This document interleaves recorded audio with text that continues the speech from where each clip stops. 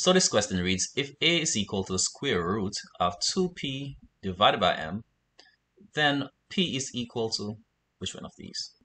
Well, the first thing I'll do, let me just write back the problem.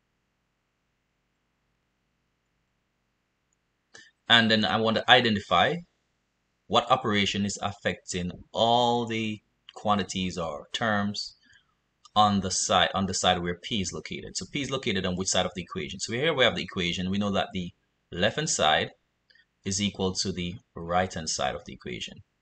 So here we have the equal sign, and here we have the left hand side, and here we have the right hand side. So we're working with the right hand side since that's where we want to isolate p. Okay, so we want to isolate the p.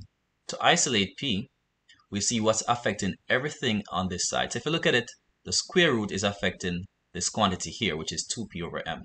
So we want to get rid of the square root first. Look to see what's affecting everything else. Now, how do you get rid of square root? Now, square root, you get rid of square root. The reverse of square root is the square, right? Square is the opposite of square root. Think about square root, yes. So we're going to square the square root to get rid of it, and I do that to both sides. So if I square everything on that side, I will have to square everything on this side as well. So I'm squaring this side as well as this side. Now what happens here is that a gets squared, so we have a squared, and the square root is cancelled out by the square. So this square cancels out with the square root, leaving me with what? With just the 2p over m. Now I need to see what's affecting everything else on this side. What's affecting everything else on this side? What operation? We have division and we also have multiplication. The m is dividing 2p and 2 is multiplying p. So since 2 is only multiplying p, it's not multiplying m, I'll get rid of the m first since m is dividing both 2 and p. So 2p divided by m. So I'll get rid of the m first. Again, we're getting rid of what's affecting everything else. Now we get rid of m by multiplying by m. Now notice that the m is in the division position, so we multiply by m since m now is in the numerator position here.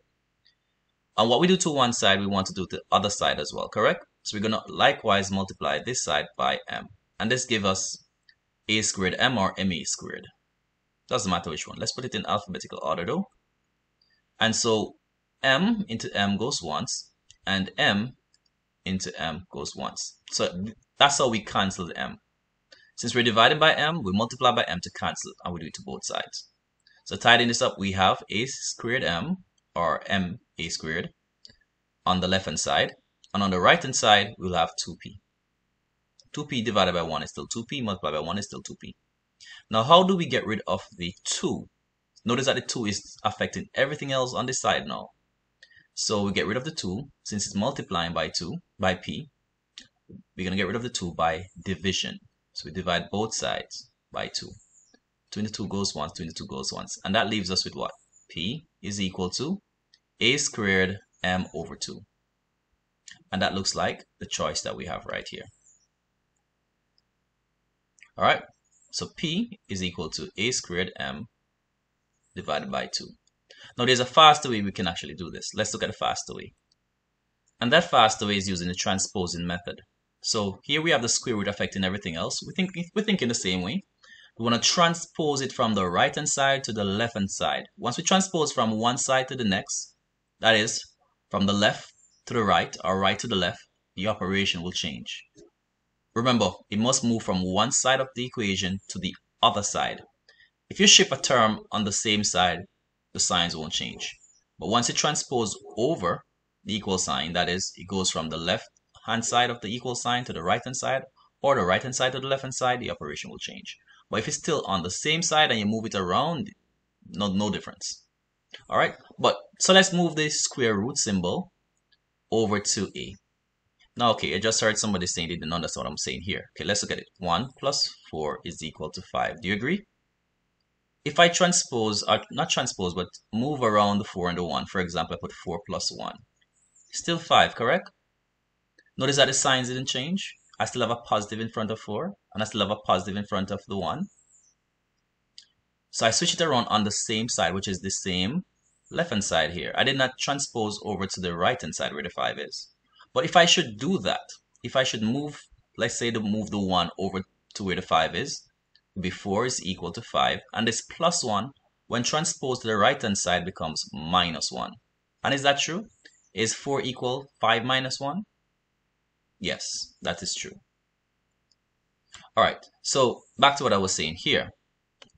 So if I have the square root here over here on the right hand side, and I want to transpose it over to the left hand side, the operation will change. It will change to what? Square. So square root becomes square, or square becomes square root. Whichever you're transposing, it becomes the opposite. Now what do I move next? Well, look at what's affecting everything else. The m. The m is dividing 2p. 2 is only multiplying p, so we don't move that first. So we're going to transpose the m from division. So remember, it's the operation that changes. We transpose the m from division, and what does it do on the other side? That's correct. It multiplies on the other side. So it's a squared times m, which is a squared m. And we're left with 2p. All right, how do we transpose the 2 now? Because remember, we're trying to isolate the p. We want to have p by itself. In other words, 1p. Well, we want to divide both sides by 2. Well, that will be using the balancing method as I used earlier. But I can say I'm going to transpose the 2 now. Since it's multiplying, when I transpose it, it divides. So a squared m gets divided by 2. And I'm left with p on this side. I transpose this 2 from multiplication to division. And so that's my answer. I have p is equal to that value right there. A squared m over 2. Which is what I have here.